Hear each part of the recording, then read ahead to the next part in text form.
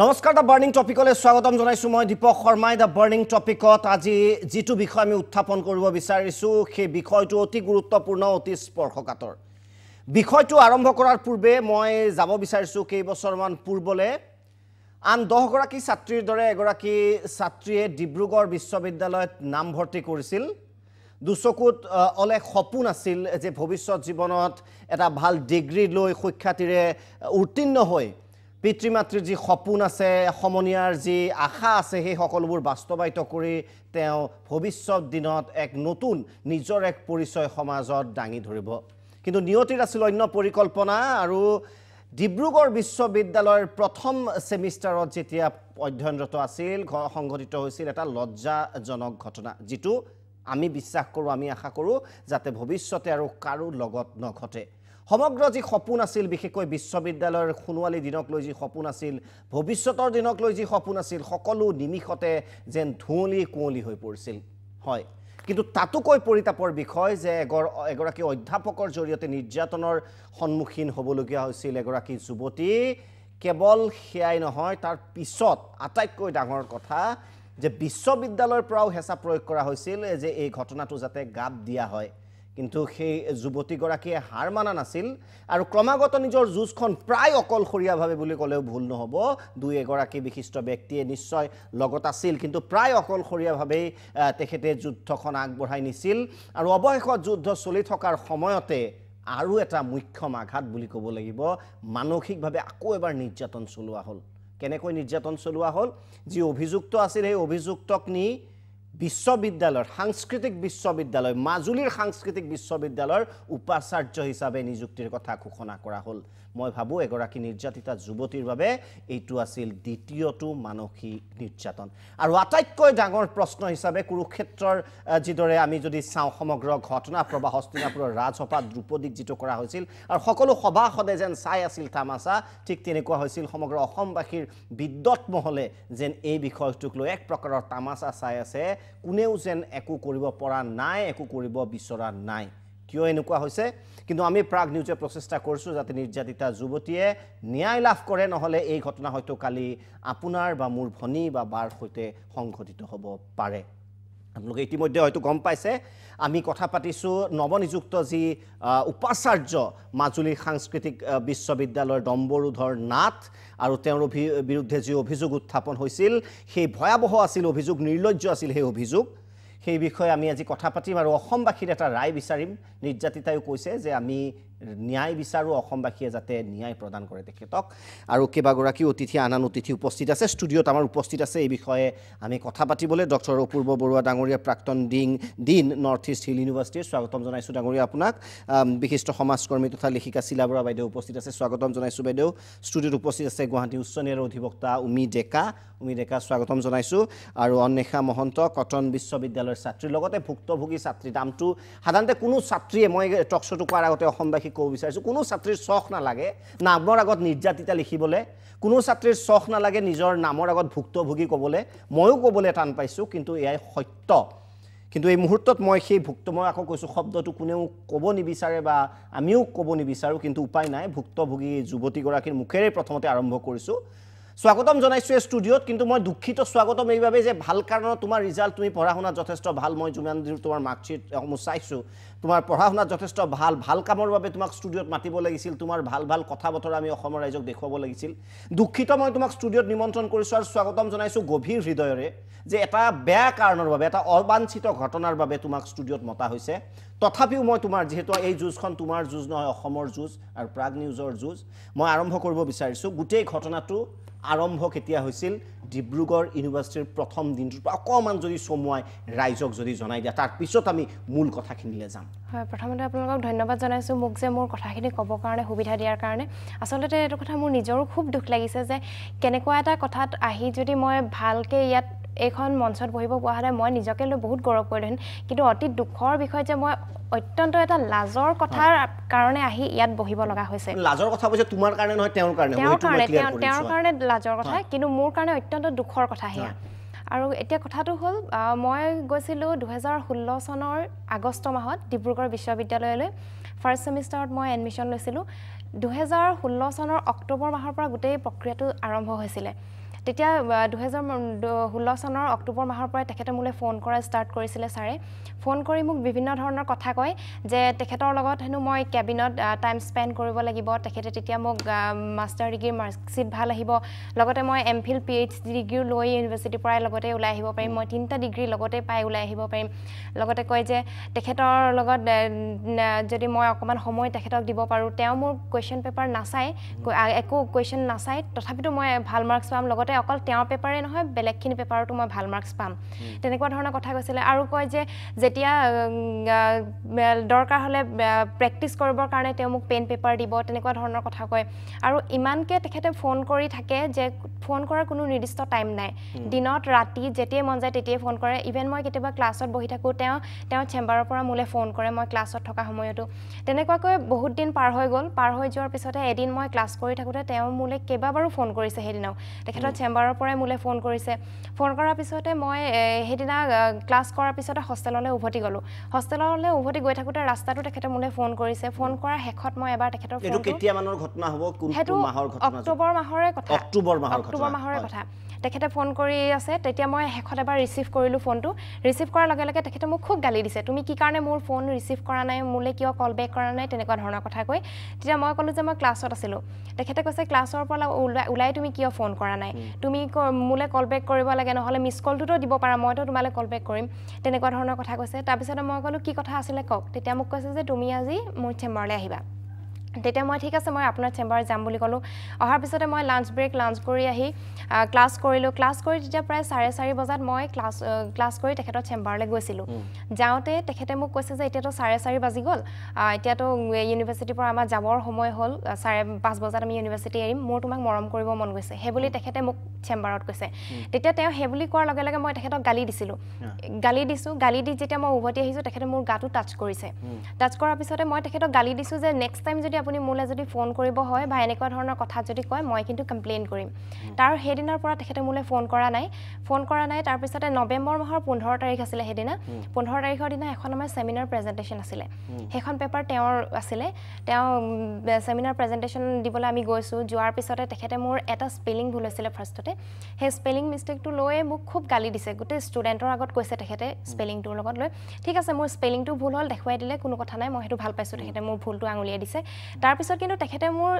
সেমিনাৰখনত কোনখিনি ভুল হ'ল সেইখিনি কিন্তু আঙুলিয়াই নকলে কিন্তু সমালোচনা যেটো দেখুৱাই দিলে ডেফিনেটলি এগৰাকী প্ৰফেসৰ যদি কিবা এটা ভুল হৈছে দেখুৱাই দিয়াত আপত্তি নাই কিন্তু তাত ক্ষোভ এটা আছিল নিশ্চয় এটা কিবা এটা নিজৰ আক্ৰোশ এটা নিশ্চয় পৰিলক্ষিত হৈছিল যে এটো নৰমাল গালি নাছিল তাৰ মানে আক্ৰোশ এটা আছিল যে ইউ ৰিজেক্টেড মি আৰু তাৰ বাবে এনে ধৰণৰ আছিল সেই পৰিবেশটো তেনেকুৱা আছিল তেতিয়া তেনেকৈ আছিল তাৰ পিছতে যেতিয়া সেমিনাৰখন শেষৰ পিছতে মই হোষ্টেল উভতি গলো হোষ্টেললৈ উভতি যোৱাৰ পিছতে তেখেতে মোলে ফোন কৰিছে যে তুমি কোত আগত কি ভুল কৰি থৈছা তুমি গম পাইছা নহয় আজি তোমাক মই কি কাৰণে এইখিনি কব লগা হ'ল তেতিয়া তেখেতে কৈছে যে তুমি কাইলৈ আহি মোক চেম্বাৰত লগ কৰিবা মই কলো যে স্যাৰ মানে আকো এনেকুৱা কলে যে তোমাক মানে সুবিধা অকন দিছো তুমি যদি মানে আত্মসমৰ্পণ কৰা শব্দবিলাক অপ্ৰিয় কিন্তু হৈছে যেহেতু কব লাগিব তেখেতে হেতু তেওঁ সকে ভাবিছে সেকেন্ড চান্স দিছে তেখেতে মোক তেতিয়া তেওঁ কৈছে যে তুমি কাইলৈ আহি মোক চেম্বাৰত লগ কৰিবা মই কলো কাইলৈ নহয় মই আপোনাক লগ কৰিবলৈ এতিয়াই গৈ আছো মই লগালক তেখেতক লগ কৰিবলৈ হোষ্টেলৰ পৰা আহিছো অহাৰ লগে লগে কিন্তু হেবাৰ মই তেওঁৰ লগত যিখিনি কথা পাতিছিলো সেইখিনি মোৰ ফোনত মই ৰেকৰ্ডিং কৰি ৰাখিছিলো তেতিয়া আহি মই যেতিয়া তেওঁ চেম্বাৰত সোমাইছো সোমাৰ লগে লগে তেখেতে গোটে কথাখিনি আৰম্ভ কৰিছে তেতিয়া কৈছে যে সবকটো সবৰ ভাল লাগে তোমাক মোৰ কিবা এটা ভাল লাগে সেই কাৰণে মই তোমাক এটা প্ৰস্তাৱ দিছিলো তুমি মোৰ প্ৰস্তাৱটো মানি নললা হে বুলি তেখেতে সেই অডিঅটোত স্পষ্টকৈ উল্লেখ কৰা আছে তাৰ পিছতে তেখেতে মোক সেমিনাৰখনৰ ভুলখিনি আঙুলিয়ালে সেই সেমিনাৰৰ যিখিনি মোৰ ভুল সেইখিনি কিন্তু তেওঁ ক্লাছৰুমতো মোক সেইখিনি আঙুলিয়াই দিব পাৰিলেহেন যেতিয়া তেওঁ মোৰ সেই স্পেলিং ভুলটো কথা কৈছিলে তেতিয়া কিন্তু সেইখিনি তেখেতে মোক নকলে সেই তাৰ পিছতে গোটেইখিনি মোক সেমিনাৰখনৰ কথা ক'লে কোৱাৰ পিছতে ক'লে তুমি আকৌ লিখিবা সেমিনাৰখন ময়ো সেমিনাৰ পেপাৰখন লৈ আহিলো তাৰ পিছতে মই নেক্সট ডে সেমিনাৰ পেপাৰখন যেতিয়া আকৌ সাবমিট কৰিছো সাবমিট কৰাৰ পিছতে মই গম পাইছো হেখন পেপাৰত তেওঁ মোক 7 নম্বৰ দিছে 10ৰ ভিতৰত 7 নম্বৰ কিন্তু মই কি কৰিছিলো হে আগদিনা যিখন সেমিনাৰ পেপাৰ লিখিছিলো হেখন কিন্তু মই অলপো হাল হলনি নকৰাকৈ হে একেখন পেপাৰে লিখিছিলো কিন্তু তেখেতক যে মই লক কৰিব গলো হয়তো সেই কাৰণে আগদিনা ভুলৱা সেমিনাৰখনত পিছদিনা মোক তেওঁ 7 নম্বৰ দিছে 10ৰ ভিতৰত মানে আগদিনা যেটো আনসাৰ ধৰ মই সহজ ভাষাত বুজাই দিছো ধৰক আগদিনা যেটো উত্তৰ লিখি জমা দিয়া আছিল স্যাটিসফাইড নাছিল যে এটো তোমাৰ ভাল হোৱা নাই সেকেন্ড দিনা সেই একে উত্তৰ লিখি লৈ যোৱাৰ পিছত যেটো কথা পতা হ'ল তেওঁ কলে যে এটো ভাল লিখিছা মানে মই সেমিনাৰ পেপাৰটো সহজ ভাষাত যদি মই হেৰি কৰো এটা উত্তৰ বুলি ধৰি ললো আৰু তেওঁ সাগে এনেকে ভাবিছিলে নেকি মানে হেদিনা মই গলু যেতিয়া আকৌ তেনেকুৱাকৈ যাম নেকি কিন্তু মই এইটো কথাৰ কাৰণে গৈছিলোঁ তেখেতক লগ কৰিবলৈ কাৰণ তেখেতৰ এগেইনষ্টত কমপ্লেইন কৰিব পৰাকৈ মোৰ হাতত কোনো ধৰণৰ ইভিডেন্স নাছিলে মই গৈছিলোঁ কাৰণ তেওঁ যিখিনি মোক সেমিনাৰখনত গালি দিছে যিখিনি হেৰি কৰিছে সেই তেতিয়াই মই ভাবিছিলোঁ তেওঁৰ এগেইনষ্টত মই এটা কমপ্লেইন কৰিম কাৰণ তেওঁ এনেকুৱা বহুত ছোৱালীৰ লগত কৰি আহিছে বুলি আমি আগতেও শুনিছোঁ পিছত আগতেও শুনি এনেকুৱা ঘটনা ঘটিছে বুলি আমি শুনিব পাইছোঁ গতিকে সেইকাৰণে মই ভাবিছিলোঁ একো ইভিডেন্স নোহোৱাকৈ এজন মানুহৰ এগেইনষ্টত মই মাত মাতিলে কোনেও মোক বিশ্বাস নকৰিব কাৰণ তেখেত এজন সিনিয়ৰ মোষ্ট প্ৰফেচাৰ ইউনিভাৰ্চিটিৰ তেতিয়া মই যেতিয়া মই সেই ৰেকৰ্ডিংটো ল'লোঁ লোৱাৰ পিছতে 15 নৱেম্বৰৰ দিনাই মই আছুৰ সহযোগত ডিব্ৰুগড় বিশ্ববিদ্যালয় আছু গোটৰ সহযোগত লগত মোৰ মা দেউতাক লৈ ৰেজিষ্ট্ৰাৰ ছাৰৰ অফিচত মই এটা কমপ্লেইন কৰিছিলোঁ কমপ্লেইন কৰাৰ পিছতে ৰেজিষ্ট্ৰাৰ ছাৰে মোক কৈছিলে যে তুমি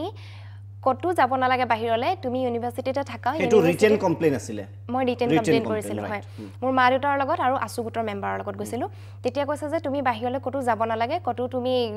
কমপ্লেইন কৰিব নালাগে তুমি ইউনিভাৰ্চিটিৰ পৰাই জাস্টিস পাবা হে বুলি তেওঁলোকে মোক কথা দিছিলে কথা দিয়াৰ পিছতে মোক আছু গোটৰ মেম্বাৰখিনি হে একেদিনাই মোক পল্লৱী ডেকা বুজৰবৰুৱা মেমৰ ঘৰলৈকো লৈ গৈছিলে কথাখিনি ক'বৰ কাৰণে তেতিয়া মই তেওঁলোকৰ লগত গৈ পল্লৱী ডেকা বুজৰবৰুৱা মেমক গোটেই কথাখিনি কৈছিলোঁ তেতিয়া মেমে মোক এটা কথা কৈছিলে যে তোমাক মই তেতিয়াহে সহায় কৰিম যেতিয়া তুমি মোক এটা কথা দিবা যে তুমি কোনোদিনে কমপ্লেইনটো উঠাই নোলোৱা আৰু হেতু কথা মতে মই মেমক কথা দিছিলোঁ যে মই কেতিয়াও কমপ্লেইনটো উঠাই নলওঁ মানে ইউনিভাৰ্চিটিৰ পৰা কমপ্লেইনটো উঠাই নলওঁ বুলি কথা দিছিলোঁ কমপ্লেইনটো উঠাই নলওঁ বুলি মই তেতিয়া কথা দিছিলোঁ তেতিয়া মই কমপ্লেইনটো তেনেকৈ দিলোঁ দিয়াৰ 3 দিন মানৰ পিছতে যেতিয়া তেখেতলৈ নটিচ আহিছে নটিচ অহাৰ লগে লগে তেখেতে মোলৈ ফোন কৰিছে ফোন কৰি কৈছে যে তুমি এইটো কাম কিয় কৰিলা মানে সেই ছাৰজনে ফোন কৰিছে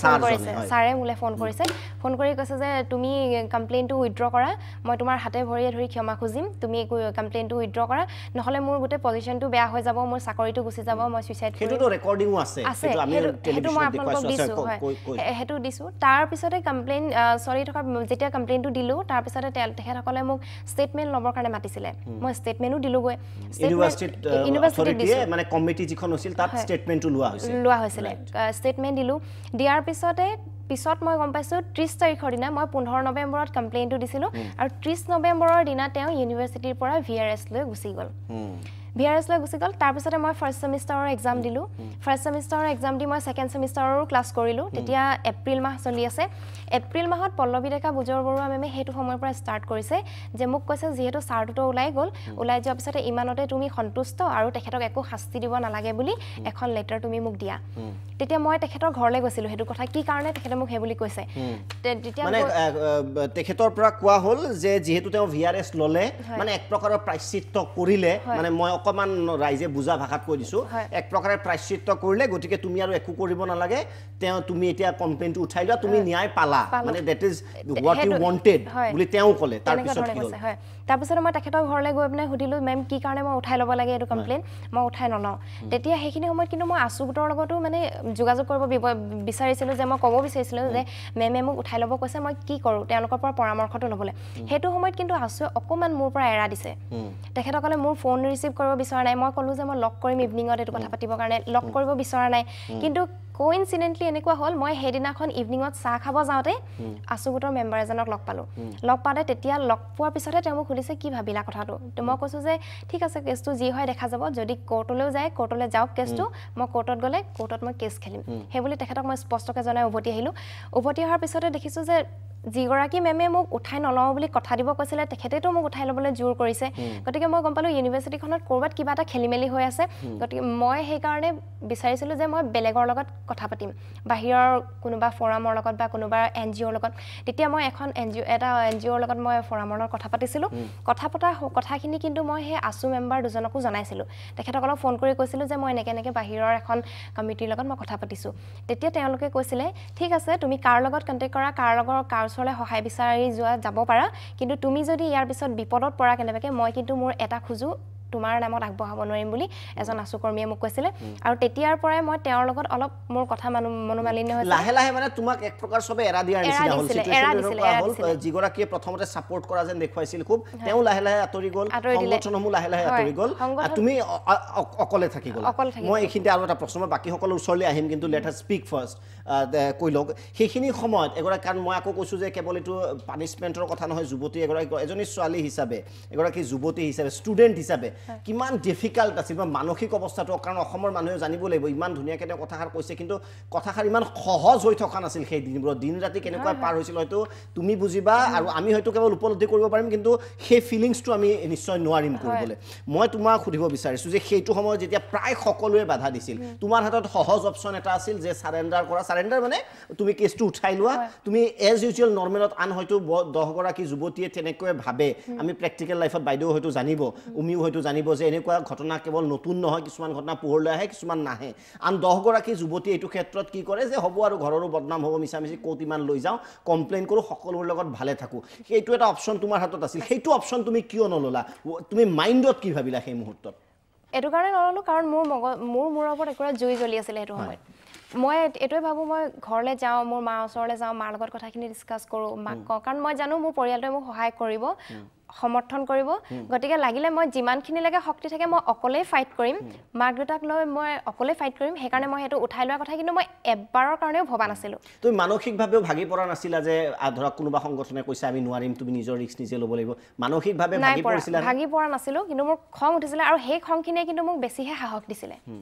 সেই খংখিনিয়ে মোক বেছিহে সাহস দিছিলে ভাবিছিলোঁ মই অকলে ফাইট কৰিম যেতিয়ালৈকে মই আহিম তোমাৰ ওচৰলৈ এইখিনিতে মই এটা খুব ইম্পৰ্টেণ্ট পইণ্ট উমিদেকা মই তোমাৰ ওচৰত যাব বিচাৰিছোঁ যিটো ক'লে যে এইখিনি আমি ষ্টৰিটো তাৰপিছত কি হ'ল আমি শুনিম গম পালোঁ যে VRS লোৱাৰ পিছত এখেতক সকলোৱে ক'লে যে তুমি তোমাৰ যিটো ডিজায়াৰ্ড গ'ল আছিলা সেইটো পালা গতিকে উইথড্ৰ কৰা এগৰাকী যুৱতী হিচাপে আমি আইনৰ দৃষ্টিভংগী আমি পিছত আহিম মানসিকভাৱে মানে কিমান ষ্ট্ৰং হ'ব লাগিব আপুনি নিজে এগৰাকী যুৱতী হেণ্ডিক গাৰ্লছ কলেজত GS আছিল JB কলেজত G আছিল মানে আপুনি গোটেই ছিষ্টেমৰ সৈতে যুঁজি আহিছে আমি দেখি আহিছোঁ মানে কলেজীয়া দিনৰ পৰা কিমান কঠিন হয় এগৰাকী যুৱতীৰ বাবে গোটেই সমাজখন এক প্ৰকাৰ এফলীয়া আৰু তেওঁ অকলে যুঁজাৰ সাহস কিমান মেণ্টেল কণ্ডিশ্যনটো কি হ'ব পাৰে সেই মুহূৰ্তত নহয় মই তেখেতৰ লগত কথা পাতিছোঁ আৰু যিখিনি তেখেতে ইয়াতে ষ্টুডিঅ'ত ক'ব পাৰে সিমানখিনিলৈ তেখেতে কৈছে কিন্তু নাৰী এগৰাকীৰ সদায় এটা নিজৰ প্ৰতি এটা আত্মসন্মান থাকে যাক আমি আত্মমৰ্যাদাবোধ বুলি ক'ব পাৰোঁ গতিকে তেখেতে আপোনাৰ শাৰীৰিকভাৱে মানসিকভাৱে আধ্যাত্মিকভাৱে আৰু মনস্তাত্ত্বিকভাৱে ফিজিকেলি মেণ্টেলি স্পিৰিচুৱেলি আৰু চাইক'লজিকেলি এই চাৰিটা দিশৰ পৰাই তেখেতে এনেকুৱা এটা সন্দিক্ষণত আছে যিটো কথা অকল তেখেতে অনুভৱ কৰিছে তেখেতৰ পিতৃকো মই দেখা পাইছোঁ ময়ো কাৰোবাৰ জীয়ৰী হয় আৰু তেখেতৰ পিতৃক দেখিও মোৰ খুব দুখ লাগিছে যে এজন ইমান উচ্চ শিক্ষিত ব্যক্তিৰ কাৰণে আজি তেখেতৰ নিচিনা ইমান মেধাৱী ছাত্ৰী এগৰাকীৰ ক্ষেত্ৰত এইটো হোৱাটো খুব দুখজনক কথা আৰু দীপক শৰ্মা আপুনি নিজেও পাইছে কিন্তু মই এটা কথা ইয়াৰ লগত কৈ থওঁ যে তেখেতে আজি বহুত সাহস কৰি ওলাই আহিছে বহুত সাহস কৰি ওলাই আহিছে গুৱাহাটী উচ্চ ন্যায়ালয়ত হয়তো আপুনিও এনেকুৱা কেছ বহুত কৰিছে আৰু ময়ো হয়তো বহুত কেছ কৰিছোঁ য'ত আপোনাৰ বাকী ঠাইত নাযাওঁ অসমৰ বিভিন্ন বিভাগীয় যিবিলাক শিক্ষানুষ্ঠান হওক চৰকাৰৰ বিভিন্ন ডিপাৰ্টমেণ্টতে কিন্তু কৰ্মক্ষেত্ৰত কিন্তু নাৰীসকল বহুত বেছিকৈ নিৰ্যাতিত হৈ আছে আজি গুৱাহাটী বিশ্ববিদ্যালয় আৰু নৰ্থ ইষ্ট নেটৱৰ্কৰ এটা সমীক্ষা চলিছিলে আৰু সেই সমীক্ষাত কোৱা হৈছে কিন্তু আপুনি এটা কথা জানে যে ইণ্টাৰনেল কমপ্লেইন কমিটি সকলোতে থাকিব লাগিব সেইটো আপোনাৰ গভৰ্ণমেণ্ট অফ ইণ্ডিয়া মই লিগেল মই কথাটো মই কৈছোঁ মই এইটো কাৰণে কৈছোঁ যে 69% তেখেতসকলৰ কাৰ্যালয়ত কোনো ব্যৱস্থা নাই মই সেইকাৰণে এইটো কথা এইকাৰণে কৈছোঁ যে আজি তেখেতক আপোনালোকে বহুতখিনি সহায় কৰিছে প্ৰাগ নিউজে নিৰ্যাতিতা হিচাপে আগুৱাই তেখেতক কেনেকৈ ন্যায় দিব পাৰি কিন্তু অকল এইটো নহয় আজি প্ৰতিদিনাখনে আজি আপুনি কিয় আজি অসম চৰকাৰে কিয় তেখেতক গুৰুত্ব নিদিয়ে আজি অসম চৰকাৰৰ বিভাগবিলাক কিয় শুই আছে আজি মানে সেই কথাটো বৰ ডাঙৰ কথা আইনী বিষয়সমূহ আছে মই আহিম এটা এটাকৈ মই বাইদেউ আপোনাৰ ওচৰত আহিব বিচাৰিছোঁ মই আকৌ কৈছোঁ যে মই ভাবোঁ যে তেখেত এগৰাকী বিজয়িনী মানে মই দুটা এংগলত বস্তুটো ল'ব বিচাৰিছোঁ আমি এপ্ৰিচিয়েট কৰিব লাগিব মই নিজে আচৰিত মানিছোঁ ইমান এটা অথৰিটিৰ এগেইনষ্টত অন্ততঃ মই হোৱা হ'লেও বা আমি আন 10জন হোৱা হ'লেও আমি হয়তো ক'লো হয় আৰু নোৱাৰিম গতিকে তেখেতৰ যিটো মানসিকতা আপুনি এনেকুৱা বহুত সামাজিক কাম কৰিছে বহু এনেকুৱা ভুক্তভোগী যুৱতী লগ পাইছে মানসিকতা সম্পৰ্কে আপুনি কি ক'ব যে যিটো এটিটিউড মই অন্ততঃ এপ্ৰিচিয়েট কৰিছোঁ মোৰ ফালৰ পৰা মই কিন্তু চালাম জনাইছোঁ যে এই স্পিৰিটটো আমাৰ প্ৰতিগৰাকী নাৰী প্ৰতিগৰাকী যুৱতীৰ প্ৰয়োজন অসমত চাওক শৰ্মা মই 40 বছৰ শিক্ষকতা কৰিলোঁ বিশ্ববিদ্যালয়ত ডিব্ৰুগড় বিশ্ববিদ্যালয়ত তাৰে 20 বছৰ বোধহয় মই উইমেন ষ্টাডিজ পঢ়ালোঁ জেণ্ডাৰ ষ্টাডিজ পঢ়ালোঁ পঢ়াই আমি সকলোকে এইটোৱেই আমি কৈ আহোঁ যে তোমালোকে কেতিয়াও এইবিলাক সহ্য কৰি নাথাকিবা আজিকালি ICC আছে আমি আছোঁ তোমালোকৰ পিছত তোমালোকে সদায় এনেকৈ যদি কোনোবাই তোমালোকক আমনি কৰে তোমালোকে ওলাই আহিবা কিন্তু সাধাৰণতে আমাৰ ছাত্ৰ ছাত্ৰীবিলাকে ভয় কৰে আৰু সেই হিচাপে মই দেখিছোঁ যে আমাৰ আজি যিগৰাকী ভুক্তভোগী তেখেতৰ সঁচাকৈ বহুত সাহ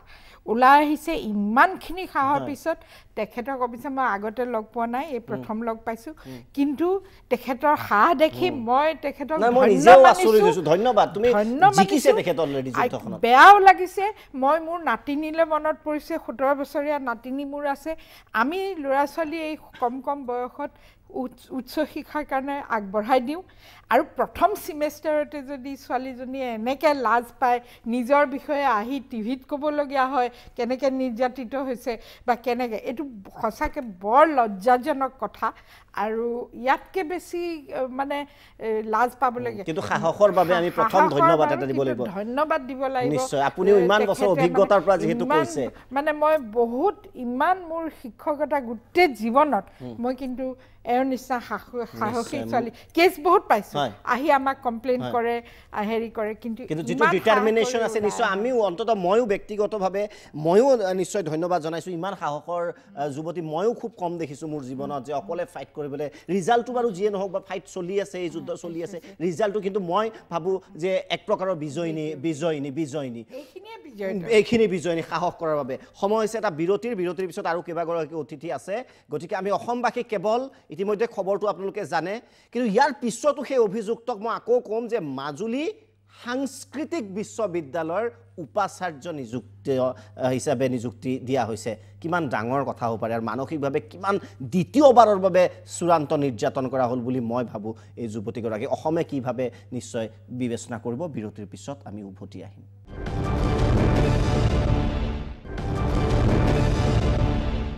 উভতি আহিছোঁ দ্য বাৰ্ণিং টপিকলৈ বিৰতিৰ পিছত এগৰাকী বিজয়িনী উপস্থিত আছে আৰু বিজয়িনী মই এইভাৱে কৈছোঁ যে সাহসী যোদ্ধা আৰু বিজয়িনী এইভাৱে গোটেই ব্যৱস্থাটোৰ বিৰুদ্ধে যুঁজি বিজয় সাব্যস্ত কৰিছে মানসিকতাৰ আগবাঢ়ি গৈছে যিটো ডিটাৰমিনেশ্যন বুলি কোৱা হয় যিটো প্ৰতিজ্ঞা সেই প্ৰতিজ্ঞাত তেখেত সফল হৈছে অৱশ্যে আইনীভাৱে শাস্তি পাবলগীয়া এতিয়াও বাকী আছে ডক্টৰ অপূৰ্ব বৰুৱা ডাঙৰীয়া আছে এই গোটেই বিষয়টোত যথেষ্ট তেখেতেও সহায় কৰিছে যুৱতীগৰাকীক বা গোটেই বিষয়টোত এনে সামাজিক বিষয়সমূহত যথেষ্ট বৰুৱা ডাঙৰীয়া আগবঢ়া বৰুৱা ডাঙৰীয়া প্ৰথমতে মই আকৌ কৈছোঁ অন্য এছপেক্টলৈ আমি যাম প্ৰথমতে আমি নিশ্চয় তেখেতক এপ্ৰিচিয়েট কৰিব লাগিব কাৰণ ইমান সহজ নহয় আপুনিও দিন আছিল নেহৰুৰ দৰে ঐতিহ্যমণ্ডিত এখন বিশ্ববিদ্যালয় এটা এডমিনিষ্ট্ৰেশ্যনৰ হেড আছিল আপুনি তাৰ পিছত এই যুৱতীগৰাকী সম্পৰ্কে আপোনাৰ মন্তব্য কি হ'ব মই ভাবোঁ যে এওঁ এটা উদাহৰণ যিটো অন্য যুৱতীসকলে গ্ৰহণ কৰা উচিত চমুকৈ এইটোৱে কথা কওঁ যে আজি কিছুদিন ধৰি বিশেষকৈ 2000 চনমানৰ পৰা কৰ্মক্ষেত্ৰত যৌন নিৰ্যাতন বিশেষকৈ বিশ্ববিদ্যালয়বোৰত আৰু কলেজবোৰত অত্যন্ত বাঢ়িছিল সেইটো আমি নিজেও লক্ষ্য কৰিছোঁ আৰু এইটো লক্ষ্য কৰিয়ে মই কৈছোঁ তুমি কৈছা বিদ্যুৎ সমাজ মনে মনে আছে নাই থকা আচলতে বহুতে গম নাপায় কি হৈছে একাংশই কৰিছে ডেফিনেটলি আমি 2005 চনত প্ৰথম এনে এটা ঘটনা তাৰপিছত বহুত বাঢ়িছে দেই মই সৰুকৈ কৈ থৈছোঁ 2005 চনত নেহুত 12 গৰাকী ছোৱালীয়ে আপত্তি কৰিছিল এজন প্ৰফেচৰৰ বিৰুদ্ধে আৰু সেইটো যেতিয়া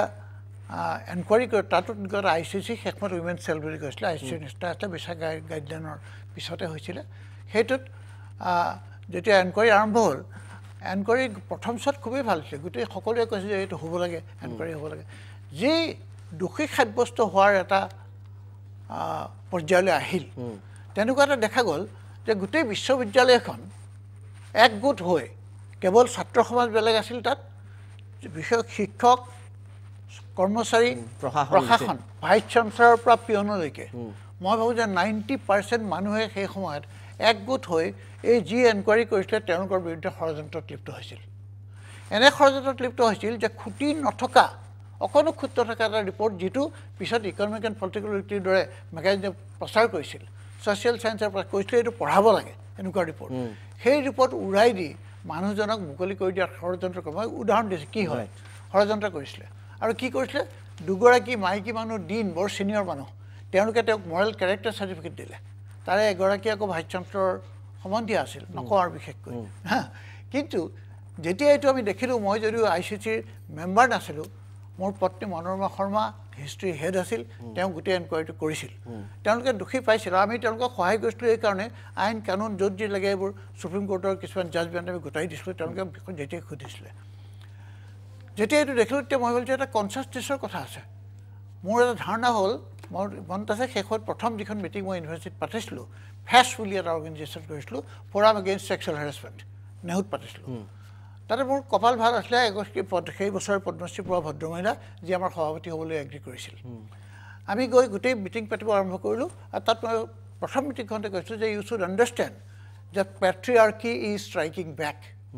বিশাখা গাইডলাইন যেতিয়া আৰম্ভ হ'ল তাৰপিছত যেতিয়া এওঁলোকৰ শক্তি কিছু সাহস পালে তাৰপিছত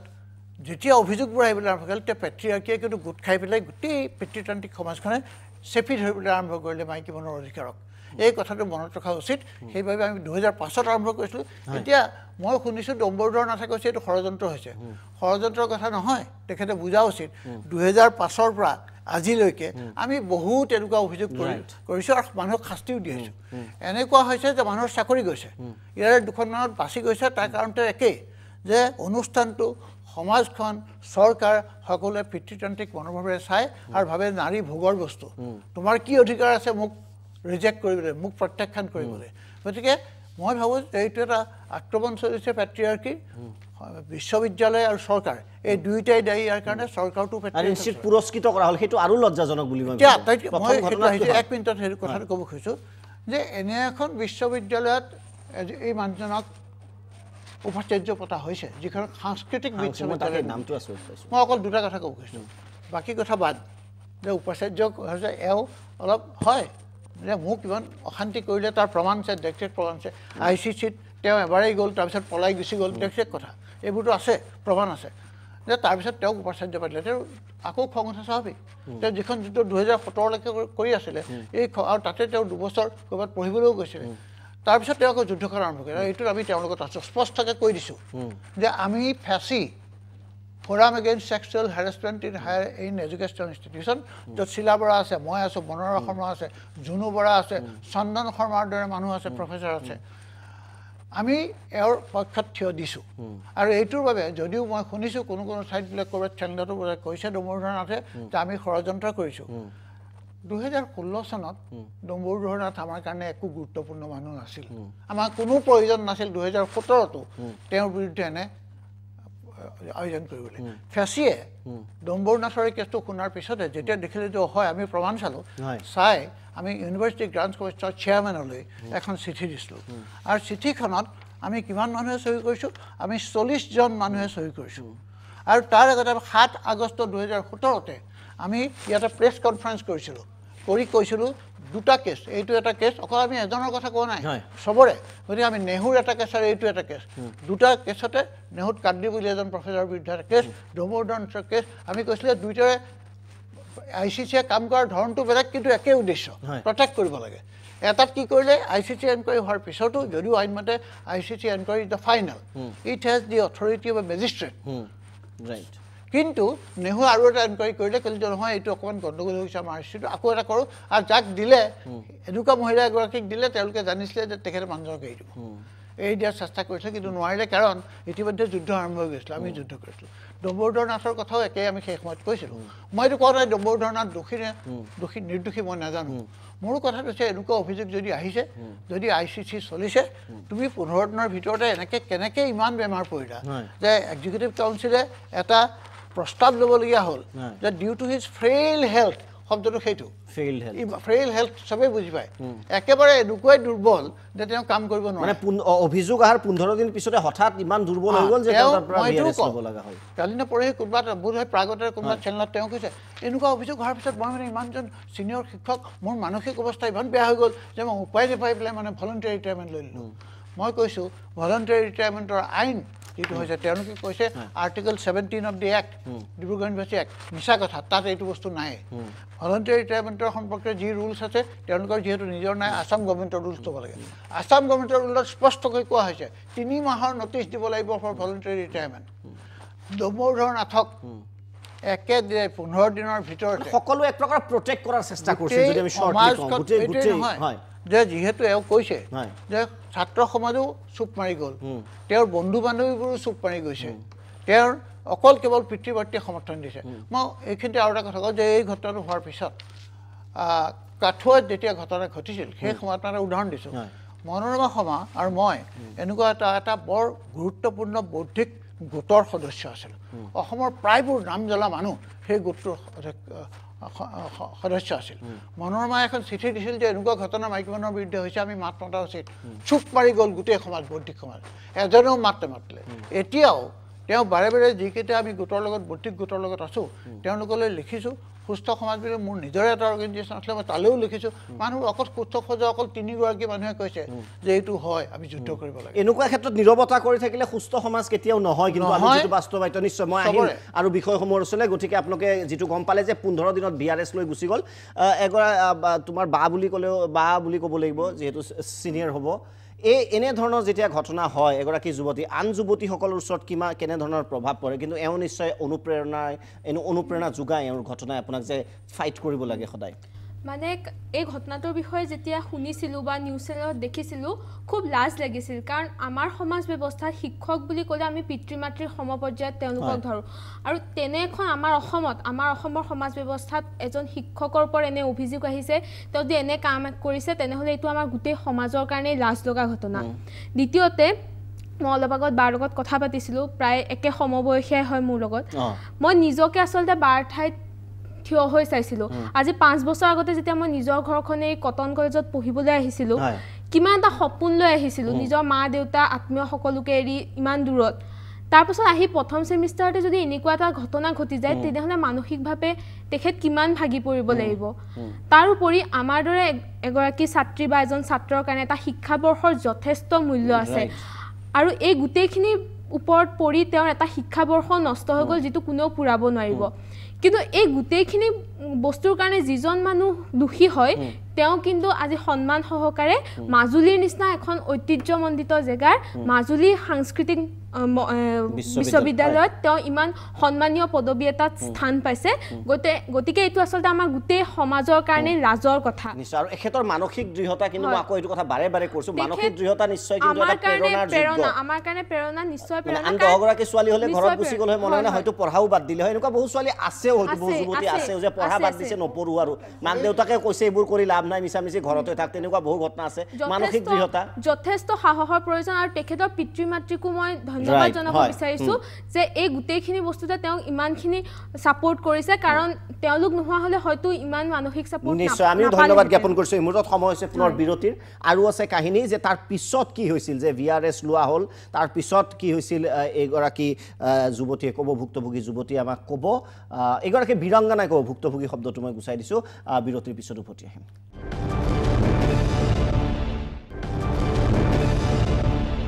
উভতি আহিছোঁ বিৰতিৰ পিছত দ্য বাৰ্নিং টপিকলৈ এগৰাকী বীৰাংগনা আছে আৰু বহু যুঁজ ইতিমধ্যে তেখেতে যুঁজিছে আৰু এক প্ৰকাৰ মানসিক দৃঢ়তাক আমি ধন্যবাদ জ্ঞাপন কৰিছোঁ কিন্তু অতি আচৰিতভাৱে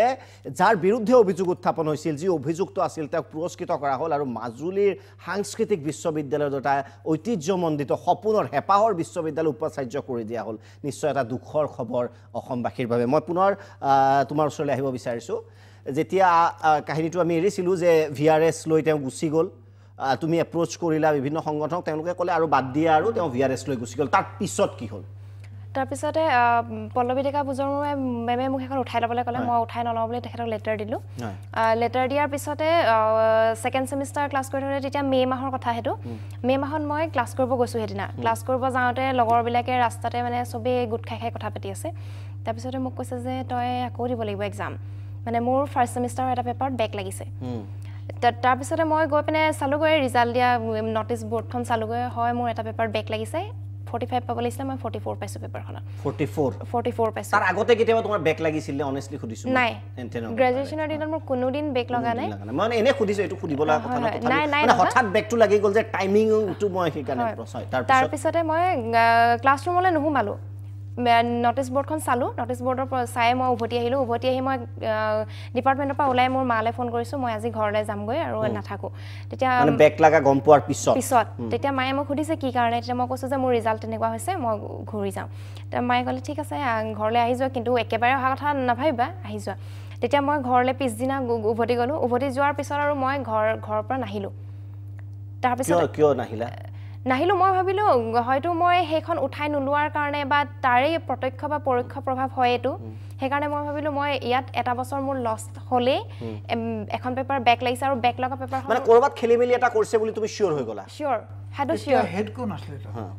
তেতিয়া তাত বিশ্বজিৎ বৰুৱা ছাৰ আছিলে বিশ্বজিৎ বৰুৱা ছাৰ তেতিয়া হেড আছিলে আৰু ডিপাৰ্টমেণ্টত আৰু কোন আছিলে হয় সেইখিনি অকণমান কৈ দিয়া সেইটো কাৰণ এইটো যিটো কৈছে যে ইনফ্লুৱেঞ্চটো যেন দূৰৰ পৰা হৈ আছে আৰু এক্টৰ যিখিনি আছে যিখিনি অভিনেতা আছে সেইখিনি বিশ্ববিদ্যালয়খনত আছিল কোন আছিল সেইটো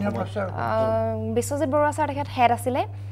লগত আছিলে জাহ্নৱী গগৈ নাথ তেখেতৰ পৰিবাৰ ছাৰৰ পৰিবাৰ তাৰপিছতে আছিলে কাকলি গগৈ মেম আছিলে অৰণী শইকীয়া মেম আছিলে তাৰপিছতে বিপুল চৌধুৰী ছাৰ আছিলে আৰু আছিলে বাকী কেইজনে বাৰু আমাক পঢ়োৱা নাছিলে আৰু ৰশ্মি ৰেখা ভূঞা মেম আছিলে তেখেতসকলে আমাক পঢ়াইছিলে সেইকেইটা ছেমিষ্টাৰত বেক কোনখন পেপাৰত লাগিছিলে বেক মোৰ মেডিয়েভেল হিষ্ট্ৰী পেপাৰত লাগিছিলে কোনে পঢ়াইছিলে সেইখন পেপাৰ পঢ়াইছিলে চন্দন শৰ্মা ছাৰ আৰু কাকলি গগৈ মেমে সেইখন কিন্তু নাথ ছাৰে পঢ়োৱা নাছিলে কিন্তু নাথ ছাৰো মেডিয়েভেল হিষ্ট্ৰীৰ মানুহ আছিলে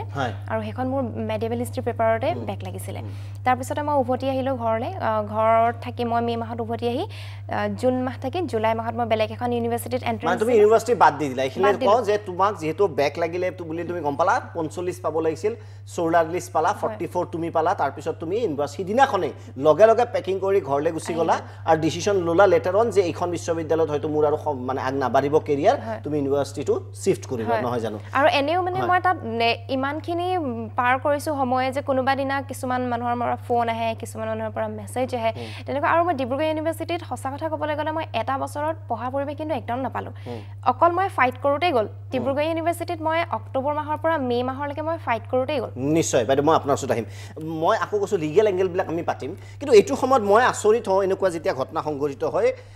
অন্য মহিলাসকলৰ যিটো ভূমিকা কোৱা হয় নহয় হয়েই মহিলাসকল যথেষ্ট আৱেগিক দৰদী পুৰুষৰ তুলনাত হাজাৰ গুণে সহ্য কৰিব পৰা ৰোল অফ উইমেন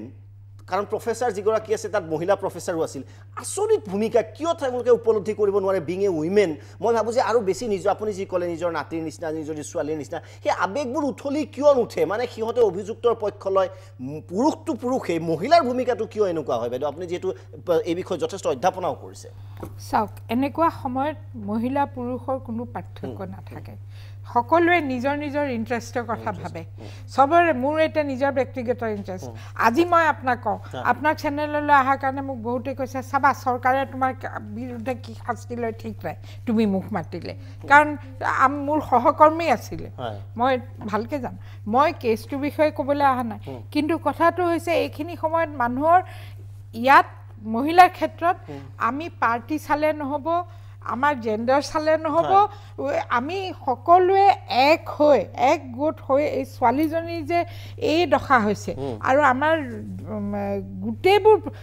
স্কুল কলেজৰ ল'ৰা ছোৱালী কি অৱস্থা হৈছে এই কথাটো আমি ভাবিব লাগিব সেইদিনা এখন সেই সমীক্ষাত বোলে কৈছে 41% নিৰ্যাতিত এট ৱৰ্ক প্লেচ মইতো বিলিভ নকৰোঁ মই কওঁ 99% নিৰ্যাতিত 99% নিৰ্যাতিত আপুনি এগৰাকী মানুহক সুধি চাওক যোনে কামত অসুবিধা পোৱা নাই এভৰিবডি ইজ হেৰেষ্ট বুঢ়া ৰিচাৰ্চ ছুপাৰভাইজাৰৰ পৰা আৰম্ভ কৰি কৰ্পৰেট বছৰ পৰা আৰম্ভ কৰি গভৰ্ণমেণ্ট IAS অফিচাৰৰ পৰা আৰম্ভ কৰি কোনো বাকী নাই চবেই ইনভলভড আৰু এনেকুৱা ক্ষেত্ৰত আপুনি মহিলা ওলাই আহিবলৈ ভয় কৰে কোনোবাই চাকৰি কৰিছে কোনোবাই পঢ়াইছে কোনোবাই কিবা কৰিছে তেওঁলোকৰ মনত থাকি দুখ থাকিলেও তেওঁলোকে ওলাই আহিবলৈ বহুত ভয় কৰে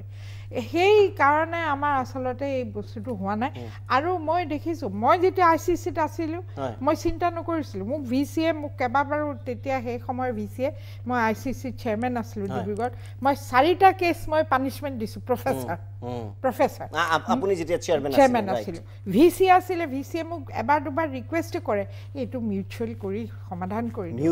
মিউচুৱেল ছেটেলমেণ্ট কৰি মই বোলো নহ'ব কি মিউচুৱেল হোৱাট মিউচুৱেল ছোৱালীজনী সাহ কৰি আহিছে তাৰপিছত ছোৱালীৰ মাক দেউতাকক চেষ্টা কৰে এইবিলাক এতিয়া যেতিয়া এখন ইউনিভাৰ্চিটি বা এটা অফিচৰ কোনোবা যেতিয়া মুৰব্বীয়ে ক'ব যে এইটো তোমালোকে উইথড্ৰ কৰা ছেটেল কৰিব চেষ্টা কৰা স্বাভাৱিকতে মানুহে সেইটো উইথড্ৰ কৰিব টিচাৰ যে হওক এতিয়া আমাৰ ইউনিভাৰ্চিটিতে কিমান টিচাৰ আছে কোনো নকয় আমাৰ এতিয়া কিমান আমি এই কেছটো যে ওলাই আহিছে আজি কিমান নিউজত ওলাই আছে ইমানবোৰ উইমেন ষ্টাডিজ চেণ্টাৰ আছে Tezpur university Guwahati university women studies centre বহুত আছে য'ত এয়াই পঢ়াই থাকে ডিপাৰ্টমেণ্ট আছে এইবিলাককে পঢ়াই থাকে তেওঁলোকেতো নেদেখা নহয় কিন্তু তেওঁলোকেতো কোনেও নিশ্চয় সময় পুনৰ আমাৰ বিৰতিৰ হৈছে খুব ভাল এটা পইণ্ট কৈছে বাইদেৱে যে গৱেষণা PhD ডিগ্ৰী বহুতে লয় উইমেন ষ্টাডিজৰ ওপৰত যে women study gender equality sexual harassment at work place এইবোৰৰ ওপৰত সদায় মুখস্থ কৰিব পঢ়িব লিখিব PhD ল'ব কিন্তু বাস্তৱত যদি ভুক্তভোগীয়ে ন্যায় নাপায় মই ভাবোঁ ডিপাৰ্টমেণ্টকেইটা তলালৈ থৈ দিয়াই ভাল টকাখিনি ৰাহি হ'ব অন্তত কাৰণ বেকাৰ ৱেষ্টেজ অফ এনাৰ্জি আৰু হিউমেন ৰিচোৰ্চ বুলি ক'ব পৰা যায় কেৱল তাত্ত্বিকভাৱে পঢ়ি বিৰতিৰ পিছত উভতি আহিম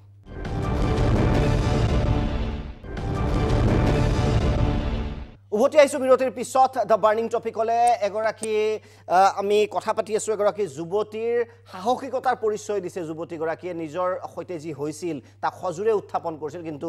পুৰস্কৃত কৰা হ'ল অভিযুক্তক ডাঙৰ প্ৰশ্ন এই মুহূৰ্তৰ উমিতেকা আপোনাৰ ওচৰত আহিব বিচাৰিছোঁ যথেষ্ট আইন আছে কিন্তু বহুতে হয়তো নাজানেও যে একজেক্টলি কি আইন আছে তেওঁলোকৰ সুবিধাৰ্থে সেই সম্পৰ্কে আপুনি কি ক'ব আপোনাৰ দেখোন sexual harassment of women at work place যিখন প্ৰিভেনশ্যন আৰু প্ৰহিবিশ্যন এক্ট আছে 2013 সেইখনৰ কথাটো বহুতে নাজানে এতিয়া কথাটো হ'ল মোৰ শ্ৰদ্ধাৰ বাইদেউ তেখেতে অলপ আগতে এটা কথা কৈছিলে যে 41%ৰ কথা কৈছিলে এইটো আপোনাৰ গুৱাহাটী বিশ্ববিদ্যালয় আৰু নৰ্থ ইষ্ট নেটৱৰ্কৰ এটা সমীক্ষা চলিছিলে আৰু সেই সমীক্ষাটো তেখেতসকলে কৈছিলে যে কৰ্মক্ষেত্ৰত সহকৰ্মীৰ দ্বাৰা নিৰ্যাতনৰ বলি হয় আপোনাৰ 41% মহিলা আৰু তাৰে বাইদেউ যে ক'লে যে আচলতে 41% নহয় 99% হ'ব লাগে তাত আপোনাৰ 20 মানে প্ৰতিবেদন সদন কিছুমান ভয়ংকৰ তথ্য প্ৰকাশ পাইছে যে 29% আপোনাৰ নিৰ্যাতনৰ বলি হয় মৌখিকভাৱে ঠিক আছে তাৰ পিছত আপোনাৰ 21.5% তেখেতসকলক বিভিন্ন ধৰণে শাৰীৰিকভাৱে অপদস্থ কৰা হয় কেৱল যে আপুনি এতিয়া লিগেলি আপুনি এজন গুৱাহাটী উচ্চ ন্যায়ালয়ৰ খুব ভাল অধিবক্তা আপুনি জানে যে এই তেখেতৰ কেছটো আপোনাৰ 354(8) ৰেজিষ্টাৰ কৰা হৈছে য'ত যিকোনো ধৰণৰ যদি সেক্স ৰিলেটেড ফেভাৰ হয় বা কিবা পৰ্নোগ্ৰাফিও যদি দেখুৱায় বা তেনেকুৱা ধৰণৰ হ'ব পাৰে 509টো আহিব পাৰে কিন্তু ইয়াতে তদন্তকাৰী বিষয়াৰ ভূমিকাটো কি ধৰণৰ লৈছে সেইটো এটা খুব গুৰুত্বপূৰ্ণ কথা আৰু আপুনি যেটো কথা ক'লে যে আমাৰ যেটো ইন্টাৰনেল যিখন কমিটি ICCI বুলি আমি কওঁ ইন্টাৰনেল কমপ্লেইন কমিটি সেই কমিটিখনত এজন চেয়াৰম্যান থাকিব লাগিব দুজন লিগেল সাইডৰ পৰা অহা বা সোশ্যাল ৱৰ্ক যাৰ 5 বছৰৰ অভিজ্ঞতা থাকে তেনেকুৱা ব্যক্তিক লৈ এখন কমিটি গঠন হ'ব লাগে কিন্তু আজিলৈকে অসম চৰকাৰে তেখেতসকলে বিভিন্ন বিভাগত যথেষ্ট উন্নতি কৰিছে কিন্তু ইমান আইন থকাৰ পিছতো আজি এই যেটো তেখেতসকলে এটা প্ৰতিবেদন যেটো উলিয়াইছে বা সমীক্ষা কৰিছে নৰ্থ ইষ্ট নেটৱৰ্ক আৰু গুৱাহাটী বিশ্ববিদ্যালয় যুটীয়াভাৱে তাত কৈছে যে 51.8% কৰ্মচাৰীহে জ্ঞাত এই আইনৰ সম্পৰ্কে কিন্তু তেখেতসকল যেটো কৰ্মচাৰী তেখেতসকল শিক্ষিত বেছিভাগই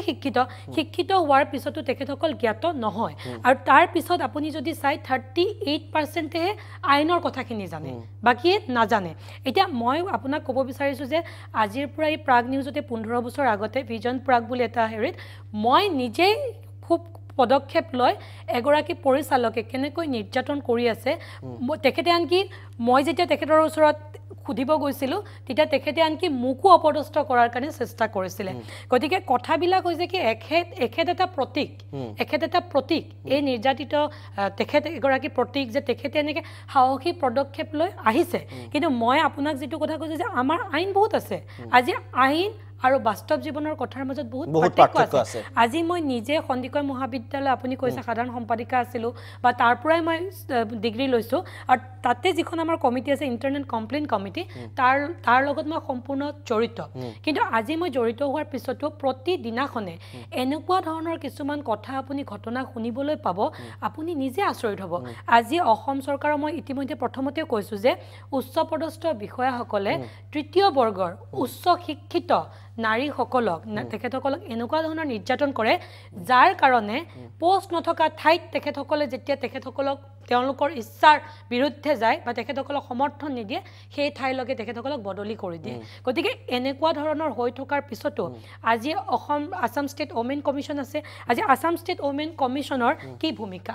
ভূমিকা কি আজি অসম চৰকাৰে বিশেষ আপোনাৰ স্পেশাল সেল ফৰ ওমেনো গঠন কৰি দিছে ওয়েলফেয়াৰ কমিটি আছে যেটো সাৰ্ভেট অফিস তেখেতসকলে ওয়েলফেয়াৰ কমিটিৰ আজি এজন এডমিনিষ্ট্ৰেটিভ অফিচাৰ হয় মই তেখেতৰ লগত কথা পাতিছিলো ইলুস্মিতা বুলি তেখেত খুব ভালকৈ কাম কৰি আছে কিন্তু আজি আসাম ষ্টেট ওমেন কমিশনৰ কি ওমেন কমিশনটো মই কোনোদিনে বিশ্বাস নকৰো মই এটাও কোনোদিনে দীপক শৰ্মা কেৱল দৰমহাৰ গাড়ী কেইখন পাইছে ফ্ৰীতে ঘূৰি থাকে মই আপোনাক এখিনিতে এটা কথা কওঁ যে মিটু আন্দোলনে কি কৰিছিলে বলিউডৰ পৰা ৰাজনীতিৰ পৰা আনকি কেন্দ্ৰীয় মন্ত্ৰী এমজি আকবৰে পদত্যাগো কৰিছিলে আজি মই একদম সত্য কথা কৈছো কাৰণ অভিজ্ঞতা হিচাপে আমি আমাৰো এটা অধিবক্তা হিচাপে অভিজ্ঞতা হৈছে আজি মুখলজ্জাৰ খাতিৰত আত্মসন্মানৰ খাতিৰত দায়িত্ববোধৰ খাতিৰত এগৰাকী নাৰী এগৰাকী মাতৃ হয় কাৰোবাৰ জীয়ৰী হয় কাৰোবাৰ বোৱাৰী হয় আৰু তেখেতৰ হয়তো আৰ্থিক অৱস্থা এনেকুৱা থাকে য'ত তেখেতে আজি তেখেতে যেনেকৈ ওলাই আহিছে তেখেতে যেনেকৈ প্ৰত্যাহ্বান হিচাপে লৈছে ওলাই আহিব নোৱাৰে কিন্তু প্ৰতিদিনে কিন্তু অসমত এনেকুৱা নিৰ্যাতন হয় গতিকে আমি আৰু এখেতৰ লগত আমি আছো নিশ্চয় মই বিৰাংগনাগৰাকীৰ ওচৰলৈ আকৌ আহিছো যেতিয়া ইণ্টাৰনেল তুমি নতুন ইউনিভাৰ্চিটি এডমিশ্যন ললা আৰু তাৰ পিছত কি হ'ল মানে পৰীক্ষা শেষ হ'ল তাৰ পিছত কি হ'ল তাৰ পিছত যেটো কমপ্লেইন দিছিলে তুমি তো উঠাই লোৱা আছিল তাৰ কিবা ৰিজাল্ট আহিল নেকি তাৰ মই যেতিয়া জুলাই মাহত তালে গৈছো পঢ়িবলৈ অক্টোবৰ মাহ আগষ্ট মাহত এখন মোলে লেটাৰ আহিছে লেটাৰখনত আহিছে যে কেছটো ইতিমধ্যে শেষ হৈ গৈছে ডিব্ৰুগড় ইউনিভাৰ্চিটিত আৰু মই যদি বিচাৰো মই বেলেগ কৰবাৰ বেলেগ কোনোবা ফৰামত মই ন্যায় বিচাৰি আবেদন কৰিব পাৰো মানে সেইটো তোমাক তেওঁ ক্লিন চিট দিয়া হ'ল as expected মানে তেওঁলোকে কৈছে যে তেওঁলোকৰ ফালৰ পৰা সকলো শেষ হৈছে তেওঁলোকে যিখিনি কৰিছে শেষ হৈছে আৰু মই যদি বিচাৰো মই বেলেগত কমপ্লেইন কৰিব পাৰিম সেইটো কেতিয়াৰ কথা হেটো 2017 ৰ আগষ্ট মাহৰ কথা মই অকমান বৰুৱা ডাঙৰি আপোনাৰ শুনাই গৈছে 21 অকমান এইটো চিঠিখনৰ কপিটো মোৰ লগত আছে পাৰ গৈছে ডেটটো চিঠিখন ডেটটো আছিলে 21/7/2017 কি কৈছে চিঠিত কৈছে যে তেখেতক ইতিমধ্যে যেহেতু এক্সিকিউটিভ কাউন্সিলে ভলান্টাৰী ৰিটায়াৰমেণ্ট দিলে গতিকে আমি কৰিব পৰা একো নাই গতিকে বাট লাষ্টৰ লাইনটো হাউএভাৰ দিছ limitation of the university shell not প্ৰিক্লুড U from seeking justice from আদাৰ এপ্ৰপ্ৰিয়েট ফৰাম আউটছাইড দি ইউনিভাৰ্চিটি ৰেজিষ্ট্ৰাৰে ক'লে এইটো নহয় যে তেওঁক ক্লিন চিট দিছে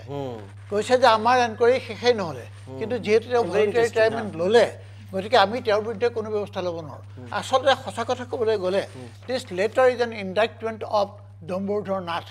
ইয়াত মানি লৈছে যে তেখেতৰ বিৰুদ্ধে যিটো কেছ আছে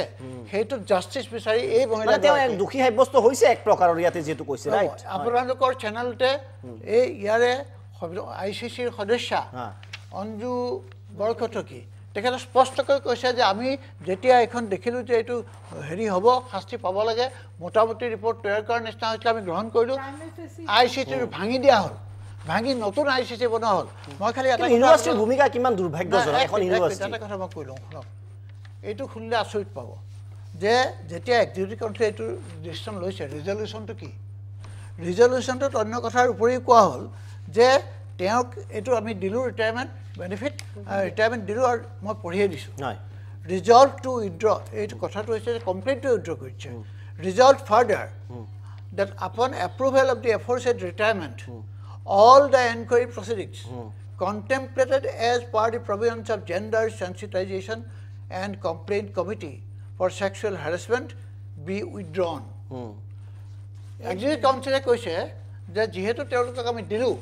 ভলান্টাৰী ৰিটায়াৰমেণ্ট তো গতিকে তেওঁৰ এগেইনষ্টে যিটো ছেক্সুৱেল হেৰাছমেণ্টৰ এনকুৱাৰী আছিলে এইটো মই এটা কথা কৈছোঁ স্পেচিফিকেলি কিয় তেওঁক যদি এইটো জেনেৰেলি তেওঁৰ এগেইনষ্টে থকা এনকুৱাৰী উঠাই দিলোঁ সেইটোও নাই কৰা কৈছে যে এই স্পেচিফিক কেছটো উঠাই লোৱা হৈছে মানে ডম্বৰুধৰ নাথক ভলান্টাৰী ৰিটায়াৰমেণ্ট দিয়াৰ কাৰণটো আছিলে যে তেওঁ এতিয়া ছেক্সুৱেল হেৰাছমেণ্ট কেছত একিউজ হ'ব পাৰে মই আৰু এটা কথা কৈছোঁ যে এনেকুৱা তেওঁক কিন্তু দিবই নোৱাৰিছিলে আইনমতে কেলৈ নোৱাৰে কাৰণ এনকুৱাৰী কাৰোবাৰ যেতিয়া মই আইনখন পঢ়ি চালোঁ তাত দেখা গ'ল যে ৰিটায়াৰমেণ্ট সম্পৰ্কে ভলান্টাৰী ৰিটায়াৰমেণ্ট সম্পৰ্কে যিখন আইন আছে ডিব্ৰুগড় ইউনিভাৰ্চিটি সেইখন একো কথা নাই য'ত তেনেকুৱা কথা নাই তেওঁলোকে আছাম গভৰ্ণমেণ্টৰ ৰুল ফ'ল' কৰিব লাগে যদি ফ'ল' কৰিব লাগে তাত কি আছে অকল 3 মাহৰ নটিছৰ কথা নাই তাত ডাঙৰ কথা আছে তাত কথাটো হৈছে যে ইচ্ছা কৰিলে ইউনিভাৰ্চিটিয়ে দিব পাৰে বা নিদিব পাৰে on justified grounds it's a matter of public interest এই কথাটো স্পষ্টকৈ কৈছে গতিকে মোৰ কথাটো হ'ল যিহেতু আইনমতে তেওঁক এই VRS দিব নোৱাৰিছিলে আইন ভাঙি তেওঁক VRS দিব লাগে ভয়ৰ কথাটো কি যে যিজন মানুহে আইন ভাঙি আহিছিল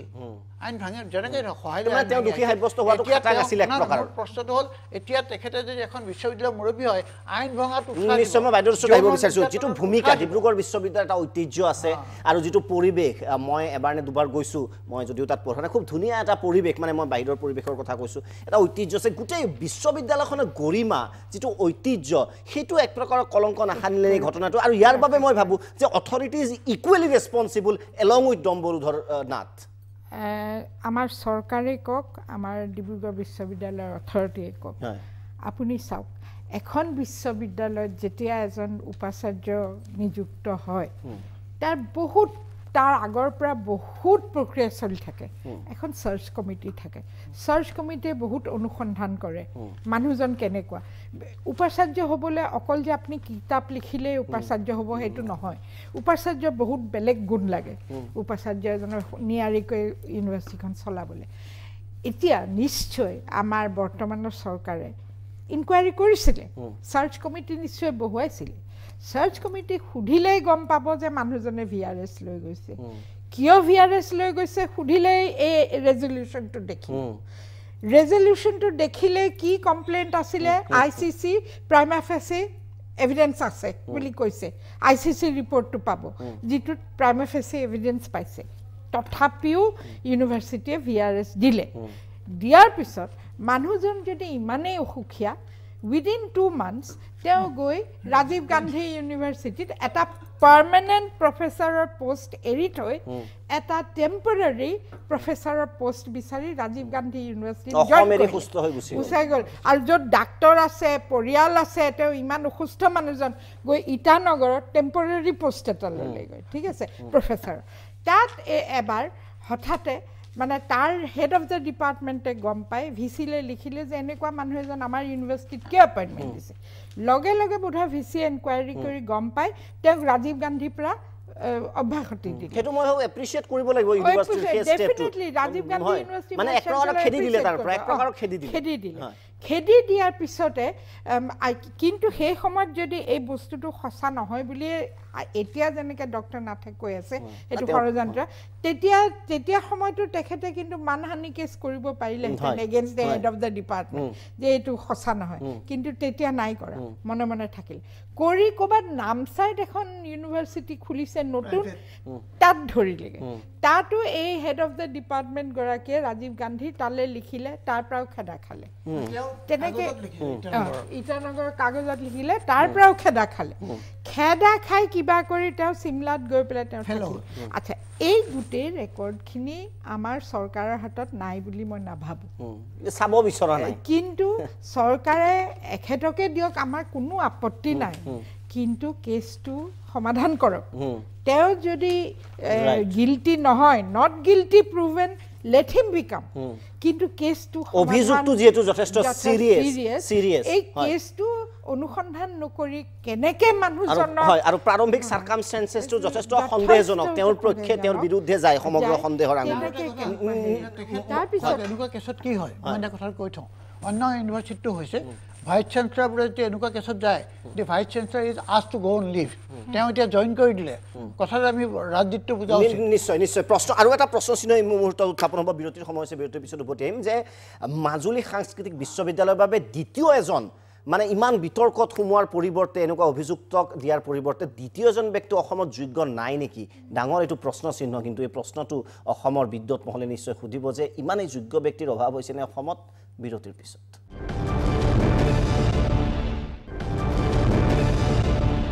উভতি আহিছোঁ বিৰতিৰ পিছত দ্য বাৰ্নিং টপিকলৈ এগৰাকী বীৰাংগনা আছে ন্যায়ৰ অপেক্ষাত আছে এতিয়াও মই পুনৰ তোমাৰ ওচৰলৈ আহিব বিচাৰিছোঁ তাৰ পিছত শেষ পৰ্যায়ত কি হ'ল এই শেহতীয়া পৰ্যায়টো কি হ'ল যিখন লেটাৰ দিলে এক প্ৰকাৰ তেওঁক দোষী সাব্যস্ত কৰাৰ নিচিনাই হ'ল মোৰ এনেকুৱা লাগে বা এভইড কৰাৰ নিচিনা হ'ল গোটেই চিটুৱেশ্যন তাৰ পিছত কি হ'ল হয় সেই কমিটিখনে সেই লেটাৰখনত আছে যে তেখেতটো ওলাই গৈছে কেছটো শেষ হৈছে আৰু মই যদি বিচাৰোঁ মই বেলেগত ক'ৰবাত কমপ্লেইন কৰিব পাৰিম কিন্তু সেই কমিটিখনৰ পৰা কোনো ধৰণৰ ৰিপৰ্ট মোলৈ আজি পৰ্যন্ত নাহিলে তাৰ কিবা এটাতো আহিব লাগিছিলে কাৰণ ৰিপৰ্টটোতো লিখা নাই যে তুমি ফিউচাৰ কমপ্লেইন কৰিলা নাই তাৰ পিছত ফিউচাৰ কমপ্লেইন মই তেতিয়ালৈকে কৰা নাছিলোঁ কাৰণ এটা কাৰণতে কৰা নাছিলোঁ ইউনিভাৰ্চিটিখনে এক নম্বৰ কথা মই ইউনিভাৰ্চিটিয়ে মানা কৰি থৈছিলে যে বাহিৰত যাব নালাগে মই ইউনিভাৰ্চিটি অথৰিটিৰ পৰা জাষ্টিছ পাম কাৰণ তেওঁলোকৰ পৰা ৰিপৰ্টটো আহিব বুলি মই বাট চাইছিলোঁ কিন্তু নাহিলে আৰু 2 নম্বৰ কথাটো মই শুনিছিলো তেখেত বাহিৰত আছে বাহিৰত থকা বুলি ভবা কাৰণে মই ভাবিছিলো যে অসমৰ ছোৱালীখিনি অন্তত শান্তিত থাকিব অসমৰ ছোৱালীখিনি হয়তো তেখেতৰ পৰা তুমি ক্ৰিমিনেল কেছ মই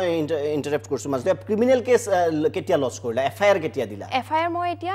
জুন মাহৰ 5 তাৰিখে দিছো জুন মাহৰ 5 তাৰিখে এটা প্ৰশ্ন এটা উত্থাপন হয় যে তেওঁ উপাচাৰ্য নিযুক্তি হোৱাৰ পিছতে তুমি এফআইআৰটো কিয় দিলা মানে ইমান দিন কিয় ৰৈ আছিল এফআইআৰটো দিবলৈ সেই প্ৰশ্নটো উত্থাপন নিশ্চয় হ'ব সেই সম্পৰ্কে তুমি কি ক'বা হেটোই মই উত্তৰ দিব গৈ আছো যে প্ৰথম কথাটো ইউনিভাৰ্সিটি সেই কথাটোলে মই বাট চাইছিলো ইউনিভাৰ্সিটিৰ পৰা মই একো ৰিজাল্ট নাপালো দ্বিতীয়টো কথা তেখেত বাহিৰৰ ইউনিভাৰ্সিটি এখনত আছিলে বাহিৰৰ ইউনিভাৰ্সিটিখনত থকা লগে মই ভাবিছিলো যে হয়তো ছোৱালীখিনিয়ে অন্তত অসমৰ ছোৱালীখিনি তেওঁৰ পৰা বাচিব না কোনো যাতে নিৰ্যাতিত নহয় এটলিষ্ট নহয় যেতিয়া মই মোৰ পৰীক্ষা শেষ হৈছে 30 তাৰিখৰ দিনা মই 29 তাৰিখৰ দিনা নিউজটো মোৰলে বহুত ছোৱালী পঠিয়াইছে বহুত ছোৱালীয়ে যেতিয়া WhatsAppত মই পাইছো তেতিয়া মই ভাবিছো আকৌ ছোৱালীখিনি জীৱনলৈ আকৌ সৰ্বনাশ এটা আহিছে আৰু এবাৰ তাকো যদি ভিসি হয় ভিসি হ'ব কাৰণ তেওঁ এটা সৰ্বোচ্চ পদত থাকিব এখন ইউনিভাৰ্সিটি আৰু মাজুলীৰ নিচিনা ইমান এটখৰ পবিত্ৰ ঠাইত তেওঁ সাংস্কৃতিক বিশ্ববিদ্যালয়ত উপাচাৰ্য কৰিছে হেতু কথালৈ মানে মই তেতিয়া ভাবিছো ছোৱালীখিনি আকৌ মানে তেওঁৰ পৰা আকৌ যে নিৰ্যাতিত হ'ব তাত মানে সম্পূৰ্ণ নিশ্চিত হেতু কথা নিশ্চিত তেওঁৰ পৰা যে হ'ব হেতু নিশ্চিত কাৰণ এনেকুৱা ঘটনা আমি বহুত শুনিছো আগতে তেওঁৰ লগতে শুনিছো ফেসবুকতো বহুত পোষ্ট দেখিছো তেনেকুৱা আৰু হেতু কথা লৈ মোৰ খং উঠিছিলে কাৰণ মোৰ যেহেতু এটা বছৰ লষ্ট হৈছে আৰু অকল এটো নহয় যে তেখেতৰ এগেইনষ্টত মই হেৰি কৰিছো কাৰণ এনেকুৱা ঘটনা বহুত ছোৱালীৰ লগত ডেইলি হৈ আছে ইয়াৰ এটা সমাধান হ'ব লাগে মানুহে ভয় খায় সমাজখনৰ ভয়ত ওলাই মানে তুমি যেটো আমাৰ ন্যায়ৰ অপেক্ষাত আছিলা ইউনিভাৰ্সিটিৰ পৰা যেটো সময় তাৰ পিছত তেওঁ পুৰস্কৃত কৰা হ'ল তাৰ পিছত তুমি পুলিশ কমপ্লেইনটো দাখিল কৰিলা ন্যায় বিচাৰি যে এনেকুৱা যাতে ভৱিষ্যতে নহয় কাৰণ তেওঁক যদি ওপেন এৰি দিয়া হয় এখন ইউনিভাৰ্সিটি বা উপাচাৰ্য হিচাপে তোমাৰ মতে তেখেতে সুবিধা পাইছে হেতু তেখেতে সুবিধা পাইছে ইমানটা ভয়ংকৰ কাম কৰি তেখেত যদি এনেকুৱা এটা পুৰস্কাৰ পাইছে তেনেকৈ হলেতো সুবিধা পাব নিশ্চয় আৰু দ্বিতীয়তে কোন ভৱিষ্যতে আৰু কোনোবা এজন মানুহে কৰিবলৈ আৰু যাতে যুৱতী এনে ধৰণৰ মানে মানসিক নিৰ্যাতন আৰু তুমি ষ্ট্ৰং আছিলা খহি গলা বহুতে আৰু কি কৰি পেলাব নিশ্চয় হেতু এটা ডাঙৰ প্ৰশ্ন চিহ্ন গতিকে এইটো অভিযোগ মই এইটো প্ৰশ্ন কৰিছিলো যে কিহৰ বাবে হঠাৎ ইমান পলমকৈ এফআইআৰ দিয়া হ'ল কিন্তু যেটো জনালে যে প্ৰচেছটো ইতিমধ্যে প্ৰক্ৰিয়াটো চলি আছিল ক্ৰিমিনেলি চলা নাছিল ক্ৰিমিনেল কেছটো এতিয়া দায়েৰ কৰা হ'ল যাতে ভৱিষ্যতে এনে ঘটনা নহয় সময় হৈছে পুনৰ বিৰতিৰ উভতি আহিম বিৰতিৰ পিছত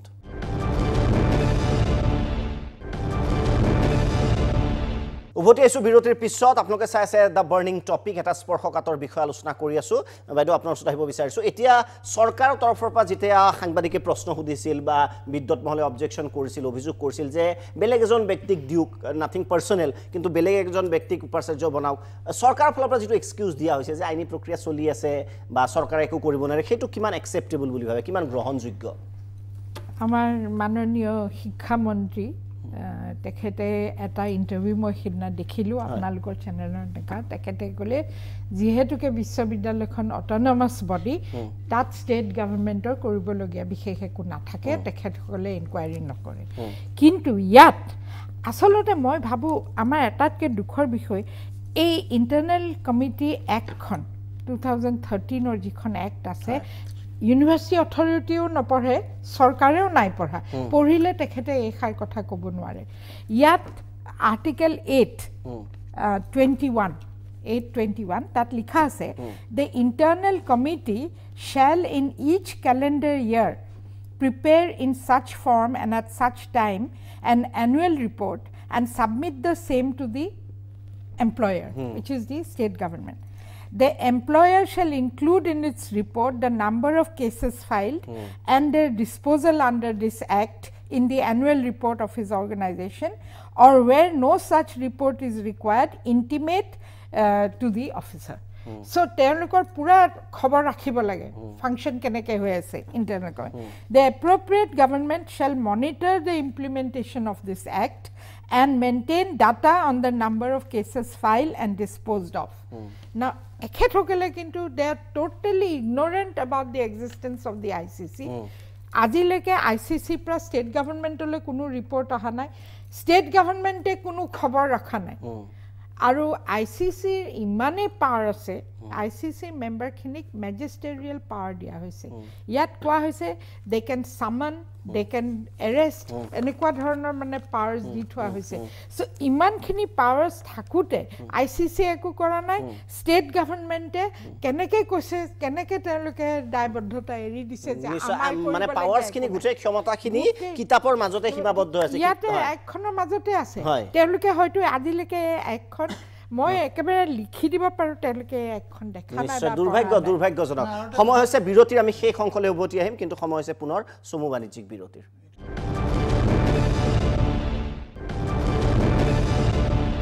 উভতি আহিছোঁ বিৰতিৰ পিছত দ্য বাৰ্ণিং টপিকলৈ আমি প্ৰায় শেষ অংশলৈ উপস্থিত হৈছোঁ আহি মই এইবাৰ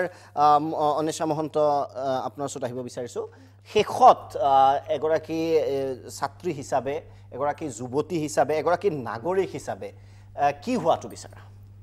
মানে গোটেই ঘটনাটো ইতিমধ্যে গম পালা লিগেল এছপেক্টখিনি গম পালা কি হোৱাটো বিচাৰা আৰু কি ক'ব বিচাৰিবা গোটেই ঘটনাটো শুনি এইকাৰণে বেয়া লাগিছে যে ইউনিভাৰ্চিটিয়ে কাৰোবাৰ ওপৰত এৰি দিছে চৰকাৰে কাৰোবাৰ ওপৰত এৰি দিছে গতিকে এনেকুৱা ধৰণৰ ঘটনা যদি পুনৰাবৃত্তি হয় আমাৰ লগত ভগৱানে নকৰক নহওক কাৰ লগত কিন্তু হ'লে আমি কাৰ ওচৰলৈ যাম এইটো এটা খুব ডাঙৰ প্ৰশ্ন হৈ পৰিছে কাৰণ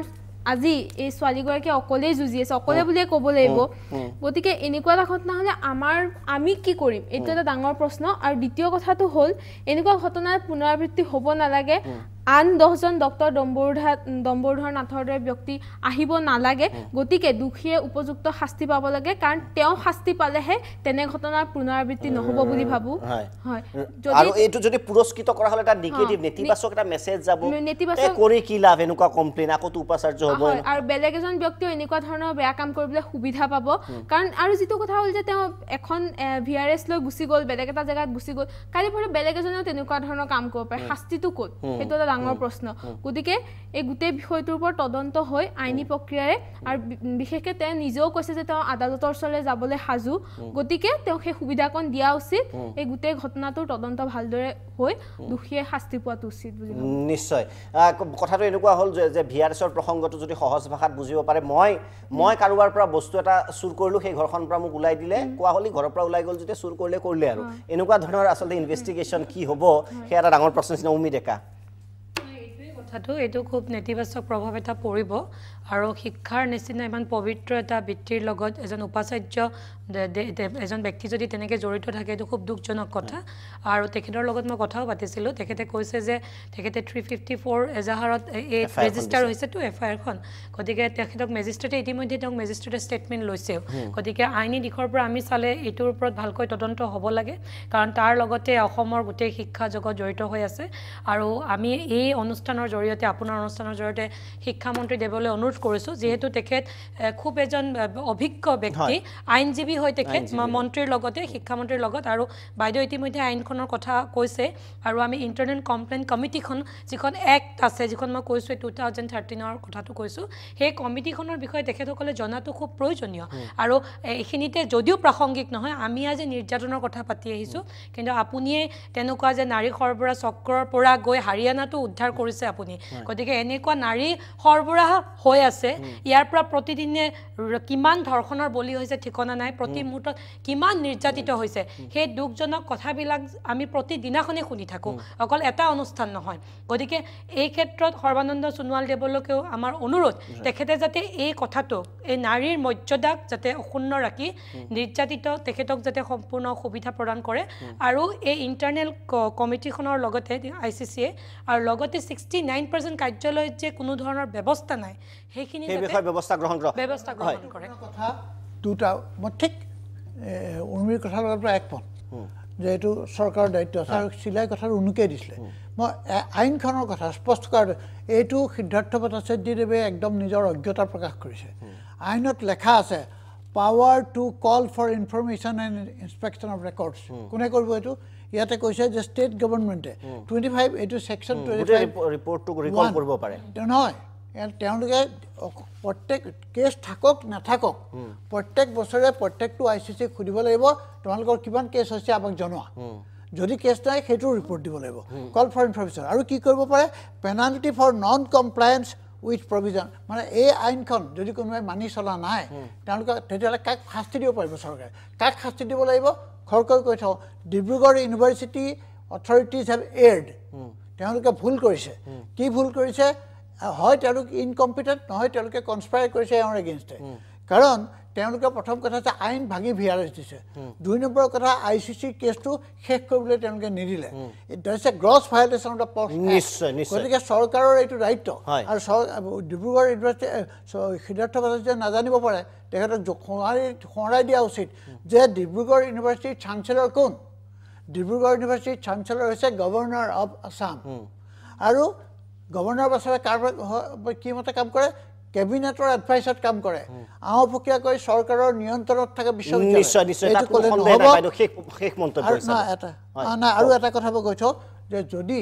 তেওঁ যে নিৰ্দোষী প্ৰমাণিত হয় মই ভাবো যে নিৰ্দোষী প্ৰমাণিত হ'লে ভাল আছিল যদি দোষী প্ৰমাণিত হয় আৰু দোষী তেতিয়াহ'লে আমাৰ কাৰণে ভয়ৰ কথা কি যে তেওঁ আকৌ মাজুলী ট্ৰেইন ভাঙিব মাজুলী ট্ৰেইনে চলাই থাকিব অন্য ঠাইবোৰকো উদগনি পাব নিশ্চয় নিশ্চয় বাইদেউ শেষ মন্তব্য হৈছে ক্লোজিং কমেন্ট হিচাপে কি ক'ব শেষ নাই মই সেইকাৰণে ভাবোঁ যে এইখিনি হেৰি কৰিব লাগে আৰু ভিআৰএছৰ কথাটো আমি চিন্তা কৰিলে চাওক ইউনিভাৰ্চিটি বহুত ধৰণৰ লিভ আছে মানুহে কেঞ্চাৰ হ'লেও 2 বছৰ 3 বছৰ লিভ পায় ভিআৰএছ দিবলগীয়া কি এনেকুৱা ধৰণৰ এইবোৰ গোটেইখিনি সন্দেহজনক গোটেই পৰিৱেশটো শেষত মই বীৰাংগনাৰ ওচৰলৈ আহিম ভুক্তভোগী নহয় বীৰাংগনাৰ ওচৰলৈ আহিম শেষত কি ক'বা এই মুহূৰ্তত এফআইআৰ দিয়া হৈছে ইতিমধ্যে কিদৰে আগবাঢ়ি যাব যুঁজখন প্ৰথমতে মই শিক্ষামন্ত্ৰী ডাঙৰীয়ালে আৰু চৰকাৰলৈ এটা মোৰ অনুৰোধ যে উচিত তদন্ত হওক সুবিচাৰ লাগে মোক যাতে মই ন্যায় পাওঁ আৰু ন্যায় পাই যাতে কোনোৱে যাতে ভৱিষ্যতলৈ এনেকুৱা ঘটনা পুনৰাবৃত্তি নঘটে কোনেও যাতে কৰিবলৈ সাহস নাপায় কাৰো লগত যাতে এনেকুৱা এটা ঘটনা নহওক এইটো মোৰ লগতে শেষটো ঘটনা ঘটক যাতে কোনো ছোৱালীয়ে পিছত যাতে এনেকুৱা ঘটনা আৰু যুঁজখন কিমান দূৰলৈ আগবঢ়াই নিবা যিহেতু ক্ৰিমিনেল কেছ লজ হৈছে এইটো এটা যথেষ্ট আইনী প্ৰক্ৰিয়া দীঘলীয়া হ'ব কিমান দূৰলৈ আগবঢ়াই নিবা যেতিয়ালৈকে মই ন্যায় নাপাওঁ মই তেতিয়ালৈকে যুঁজিয়ে থাকিম নিশ্চয় হয় এই যুঁজত আমি আছো উকিল ধৰিম দৰকাৰ হ'লে কেছ কৰিম নিশ্চয় আমি ধন্যবাদ জ্ঞাপন কৰিছোঁ আটাইকেইগৰাকীক শেষত এতিয়া যেহেতু নিযুক্তিৰ ক্ষেত্ৰত চৰকাৰৰ যথেষ্ট এটা ভূমিকা থাকে আৰু বিজেপি চৰকাৰ কোৱা হয় হিন্দুত্ববাদী আদৰ্শৰ দ্বাৰা প্ৰভাৱিত ভাৰতীয় সংস্কৃতিৰ কথা কোৱা হয় ভাৰতীয় সংস্কৃতিত কোৱা হৈছে ইয়াত্ৰ নাৰীস্তু পূজীয়ন্তে ৰমন্তে তত্ৰ দেৱতা অৰ্থাৎ য'ত নাৰীক পূজা কৰা হয় তাত দেৱতাই বাস কৰে গতিকে এই দৰ্শন এই ফিলচফিটোৱে যদি আমি একচেপ্ট কৰি লওঁ মানি লওঁ তেনেহ'লে নিশ্চয় এই যি নাৰীৰ প্ৰতি যিটো সন্মান আৰু নিৰ্যাতনৰ অভিযুক্ত এগৰাকীক যাতে উপাচাৰ্য নবনায় নহ'লে সমাজৰ বাবে এয়া গোটেই এটা নেতিবাচক প্ৰভাৱ পৰিব আৰু মই ভাবোঁ সেই আদৰ্শত যাতে চৰকাৰে বিশ্বাস কৰে যে য'ত নাৰীক সন্মান দিয়া হয় য'ত পূজা কৰা হয় তাত দেৱতাই বাস কৰে অৰ্থাৎ স্বৰ্গলৈ পৰিণত হয় মই দীপক শৰ্মাই বিদায় লৈছোঁ আশা কৰিছোঁ প্ৰত্যুত্তৰ যাতে দিয়ে প্ৰতিক্ৰিয়া যাতে প্ৰকাশ কৰে চৰকাৰী পক্ষই ধন্যবাদ